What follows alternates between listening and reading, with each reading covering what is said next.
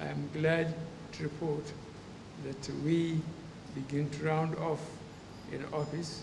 We can genuinely say that our administration has rescued Ajaokuta from all legal disabilities, and it is now ready for concessioning to a private investor with the right profiles to put it to work for Nigeria in general and KOGI State in particular. The process has cost this federal government over $400 million United States dollars so far. But I consider it money well spent as we move closer to achieving our objective of transforming KOGI State into Nigeria's iron and steel powerhouse. The benefits of getting Ajaokuta Steel Complex working again are numerous.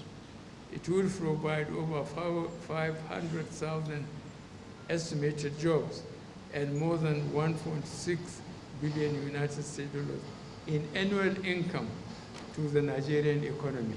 I will not fail to appreciate all that you have done for us.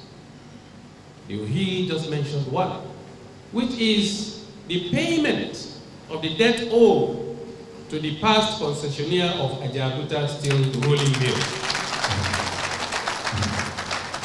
No nation can boast of any industrialization and development without iron and steel.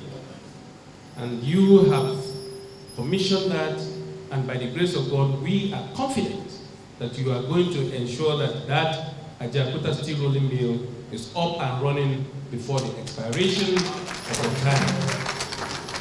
We thank you for the various other projects, the Itapewari Railway, that you have put us to use today. Our people are no longer afraid of all these menaces on the road. If they want to go to the south-south and part of southeast, they make use of the railroad.